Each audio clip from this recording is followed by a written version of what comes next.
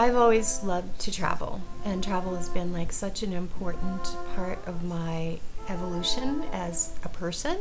99% of my traveling was alone, on my own. But I don't like to actually say alone, because along the way I would meet so many amazing people, and many of them are really good friends of mine now. And I think there's something to be said about being somewhere and being like nothing but who you are. Tours are either, people that want to sit on a bus and be shuttled from place to place and take photos and go home and say they've been there. Or it's like a half backpacker tour where everybody's a big group and you're a big gang and you're socializing together, and there was nothing like sort of in between that. I also love to go on retreats, like sometimes they're spiritual retreats. I'm a yoga teacher as well, so they've been yoga retreats, and they're a little bit more introspective.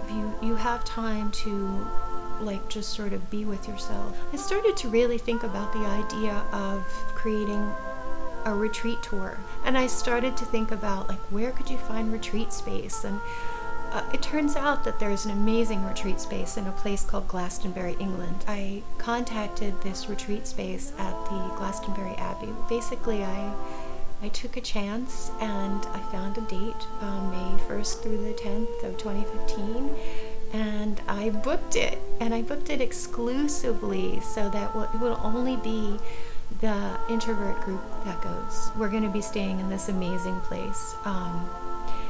Everybody's going to have their own room, and we're going to have this entire space to ourselves. And the way that it's going to be set up is that we are going to go to places as a group, but we're going to have one day where we sort of go out and we visit a few places. It's like Avebury, Stonehenge, all over Glastonbury, Bath, and the whole Kingdom of Wessex.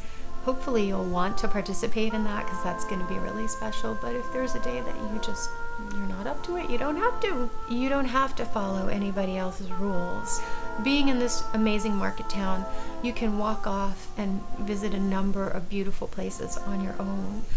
There's going to be lots of opportunities to be with people if you want to be with people. Opportunities to walk the tour together, and yoga classes, and opportunities to meditate together. I think it's going to be, I'm so looking forward to it. It's exciting and encouraging, and it makes me just feel a lot of joy.